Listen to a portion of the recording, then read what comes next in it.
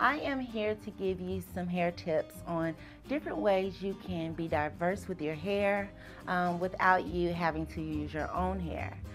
If you're like me, I like to change my look up all the time, and so I do change my hair up a lot by making wigs just to give me some different looks.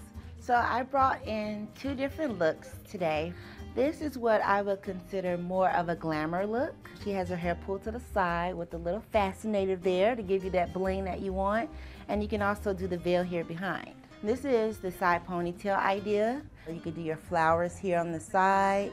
You can do your birdcage veil. And then for your reception, if you're interested in taking this off, you can.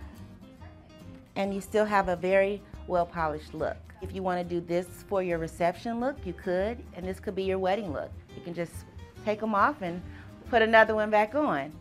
Any bride that wants to make a wig, I'll tell you the best thing to do is to buy, I buy the stocking caps with the netting just so that it's not so closed in. My hair can still breathe underneath, and I do buy human hair.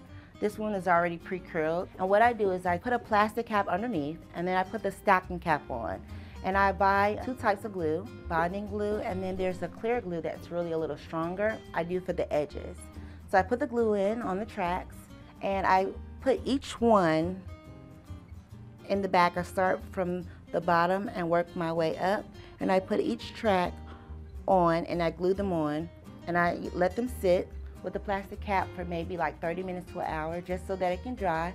I pull it off and you have your wig.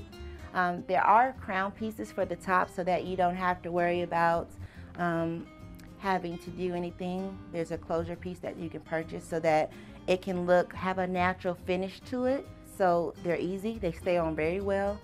One thing that I really love about the wigs is that you don't have to worry about anything happening as far as the weather. They hold through that. With your natural hair, you have to kind of be careful of the weather.